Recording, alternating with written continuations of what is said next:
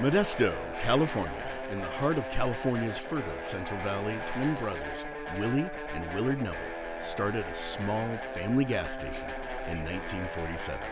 What they didn't know was that they were at the forefront of a movement.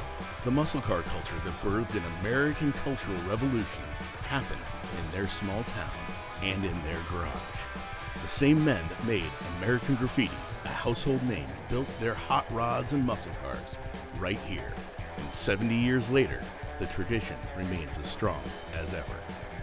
Meet Larry Neville, who, at 8 years old, pumped gas and checked tires at his dad's shop. Today, after working on several thousand of the world's most sought-after muscle cars, hot rods, and street rods, he's known as one of the greatest mechanics and restorationists in the world, carrying on the family tradition. A little bit straight. Your other straight. An older car always has a different feel to it. Doesn't have, the driving systems on it the new ones have. Hey, one of those fuel injection nuts that I told you to save fell yesterday. I think it went down the drain. Nice. So there's only one extra one now. Amazing how you always do that. That's what we like, we like to feel it shaking around a little bit and rattling a little bit. And like I said, you have a better feel for the road with the cars. That's what's unique, but everybody has their unique cars, what they like. Don't drop the wrench like you usually do. Can you come help? I built this motor, this motor's been built for about 3 years now. So we're real fast. Built approximately about around 600 horsepower. Got aluminum heads on it, roller rockers, roller camshaft. It's actually nicer inside than it is outside. You know what I'm trying to tell you. Hey, what are you doing with this thing? Oh, we're gonna put it in today. Give you something to do. You got a little bit of rust on here, buddy. Been sitting around just a couple of days. You got some valve covers in there we can put on here.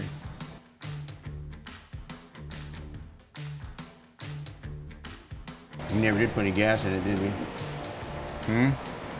Fresh gas? I think we did. We drained it. Or it has that fuel cell in the back.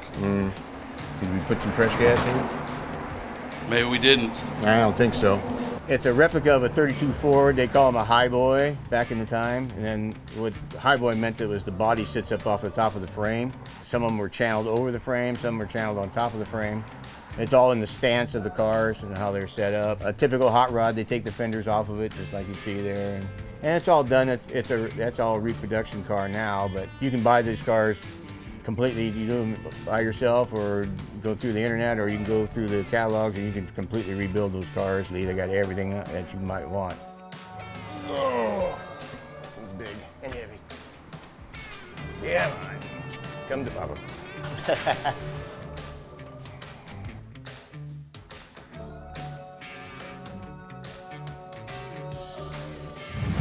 You got the blinker on. Did I? On this side, we only got, let's see, one we can get to here. To the middle one. Which ones did you have out the other day? I had that other side out over there. What do we got to do to get this faster? We were running with Larry. Maybe a blower. Just like all the shows. You see all the rest of the shows. Yeah.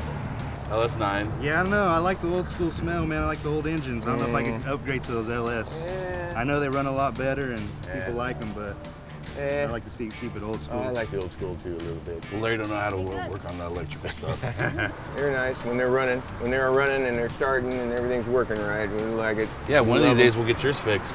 Yeah, hey, eventually. Hey, Ben said you've been working on it every day for the last week. I have. Nick just likes to drive it down here and then it sits, Yeah, I think that's what he likes to go get lunch in it.